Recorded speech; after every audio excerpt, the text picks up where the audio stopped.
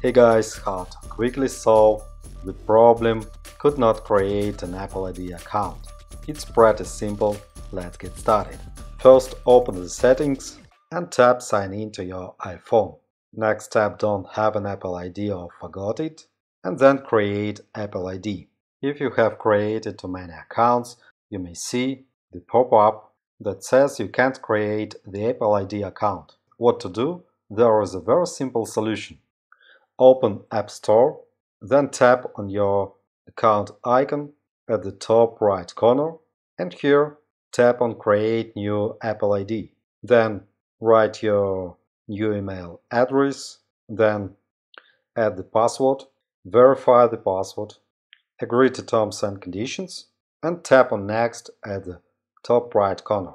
After that, add your first name, add your surname, add your date of birth, then tap Next, payment method None, tap on Next, and we need to complete the entire form.